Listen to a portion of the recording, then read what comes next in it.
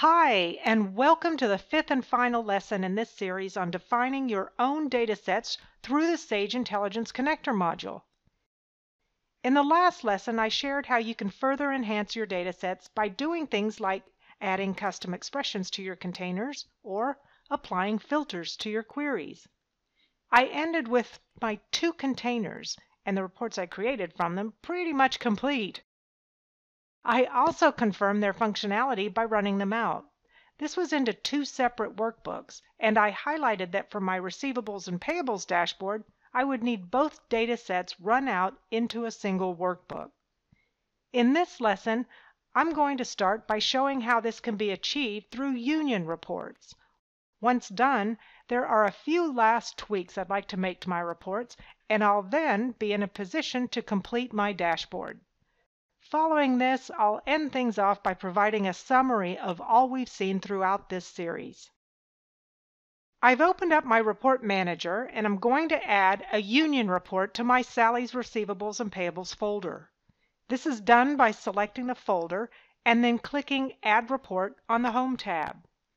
As you should be familiar with, you're then given the option to add a standard report or a union report. This time, I'm going to select Union Report.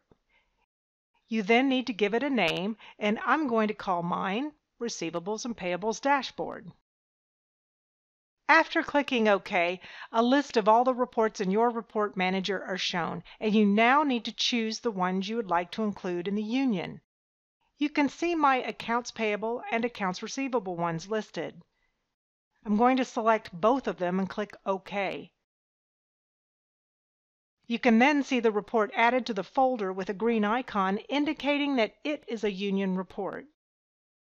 In case you're still feeling a bit fuzzy about union reports, they are simply single reports which allow you to run a number of standard reports together, outputting the data from each standard report to a separate sheet in the same workbook. When referenced in a union report, a standard report is referred to as a subreport. If I double-click on my union report and then on Union Subreports, you can see the subreports that are linked to it. Also, when I do this, you can see the subreports appear under the Union Subreports tab in the Properties window. The sheet number that the data from each subreport will be output to is shown next to them. At the moment, both of mine say 1, which means both subreports will output to the first sheet in Excel. This is all right if both reports have the same columns and contain like data, but since my reports include different types of records, I would like one of them placed on a separate sheet. So I'm going to change the output sheet number of my accounts payable subreport to sheet 3. I can do this by right-clicking on the subreport in the Union Subreports tab, selecting Properties, and then changing the value in the output sheet number field. After clicking OK, you can see it updated in the tab. You might ask, first of all, why change the value to 3 and not 2? This is because I have the option Parameters on Second Sheet checked under the Properties of the Union Report. And since I don't want the data from my Accounts Payable subreport to overwrite the parameter information, I have chosen to use the next available sheet. This is always good practice when making use of union reports, outputting your first subreport to sheet 1 and then your second subreport to sheet 3 and so on. Then you might also ask, why change the sheet number of the accounts payable report when it is shown first in the list? This is because in a union report, the subreports actually run in reverse order. So in this case, my accounts receivable one will run first and then my accounts payable. Regardless of the order the reports are listed in, they will output to the set sheet number. But if you want to keep things looking neat and list them sequentially, you can do so either by selecting them and dragging them into position or by using the Move Up and Move Down buttons on the right of the pane. I'm going to run my union report out now. Each subreport executes in succession, beginning with accounts receivable with its cutoff date parameter requested, and then accounts payable with its cutoff date parameter requested. Once the workbook loads, you can see that I have my receivables on the first sheet, report parameters on the second sheet, and payables on the third sheet, with no invoice due dates extending past the cutoffs that I entered during the report run. What you may have noticed is that the date I entered for each parameter was the same, and for my dashboard this will always be the case. You can imagine that if I have a union report with 10 subreports and each one required the same parameter to be entered at runtime, this would be a lot of repetition. This is another instance where pass-through variables can help. Once one is set, it can be applied to other subreports in a union report during a report run. That being said, it's good practice to add the parameter that captures the pass-through variable to the first subreport that is executed, and then make the necessary changes to the rest of the subreports that will make use of the pass-through value. I'm going to do this for my reports, but before starting, another point worth mentioning is that you may have a union report that is made up of several standard reports which could be in different folders, and you may want to make a change to one of them. Rather than looking through each folder trying to find the right one, once you've displayed the list of subreports below your union report, you can get to it easily by right-clicking on the one you want to work with, selecting Go to Subreport, and it will be highlighted. With my subreports, the parameter to capture the cutoff date value is already applied to the first report that is run in the union report, my accounts receivable one. So I'm going to leave it as it is. Then, for my accounts payable, I'm going to remove the parameter from it, as the whole point is to avoid having to enter the cutoff value twice. I still need the value from my first report to be applied to my accounts payable one, and I can do this by using a filter. I'm going to add one which sets the invoice due date field to be less than my pass-through variable.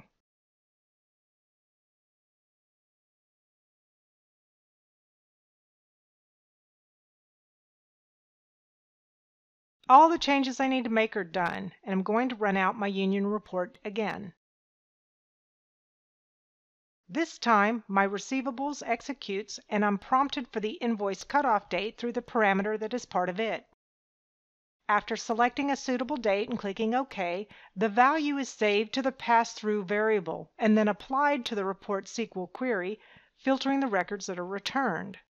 My payables report then executes, and the saved cutoff date is also applied to its SQL query through the filter that I added to the report, avoiding the need to select it a second time.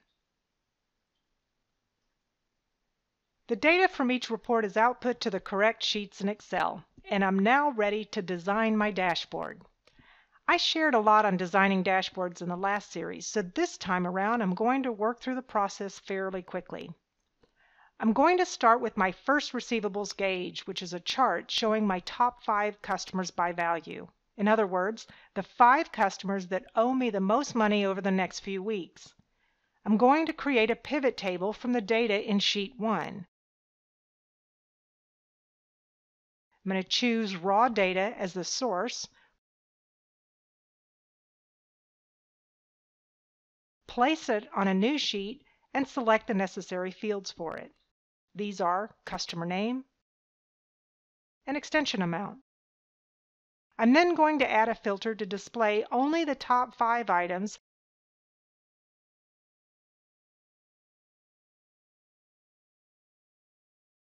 and sort the data by extension amount from highest to lowest. I can then create my pivot chart from the pivot table. I'm going to place this on a new sheet, which will be my dashboard sheet.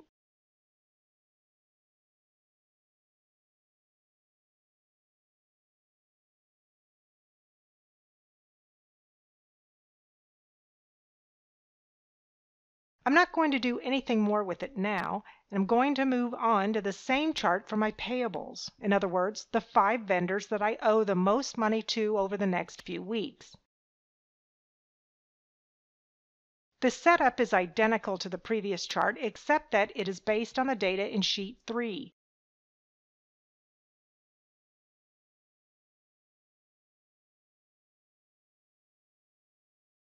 So after adding the pivot table, which I'll do to the fourth sheet as well,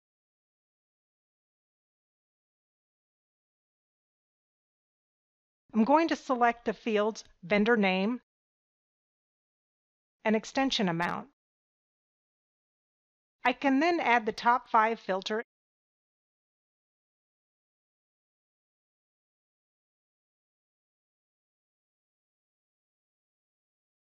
and sort the data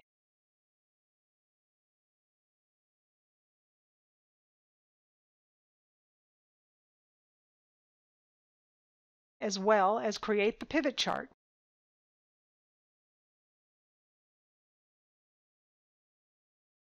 which I'll place to the right of my receivables one.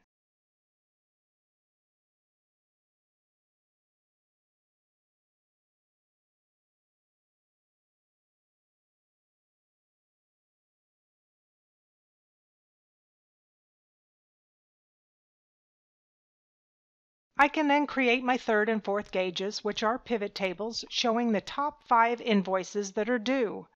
Starting with my receivables again, I'm going to go back to my first sheet, add a new pivot table,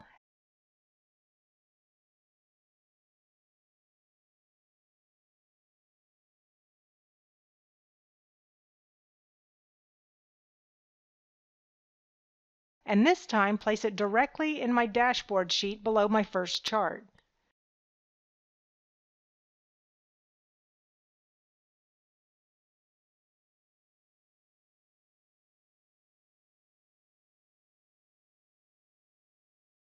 I'm going to include the fields invoice number, customer name, my customer number of days due field, and extension amount. In my data, the number of days due for an invoice is repeated for each sales line that is part of an invoice. So in my pivot table, because the calculation on the field is a sum, each value is a multiplication of the actual value and the number of lines in each invoice, which is obviously incorrect. Because the value for each line is identical, I can get around this by changing the field calculation to average. Using min or max would also do the trick. I'm then going to add a bottom 5 filter on the number of days due field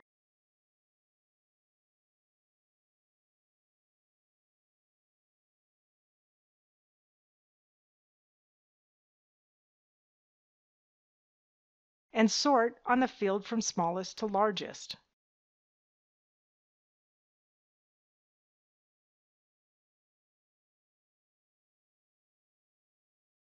Then finally I can add the pivot table for my payables in the same way that I did the previous one.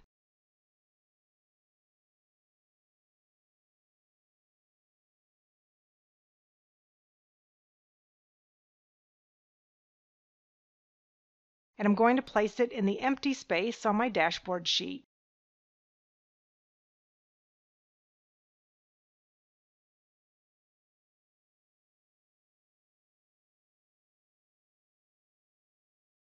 I'm going to include the fields invoice number, vendor name, the custom number of days due field, and extension amount. Here I also need to change the calculation on the number of days due field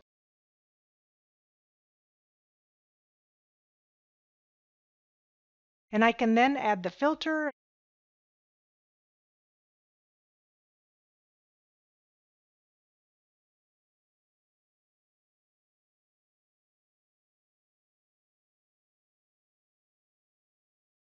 and sort the data also on the same field.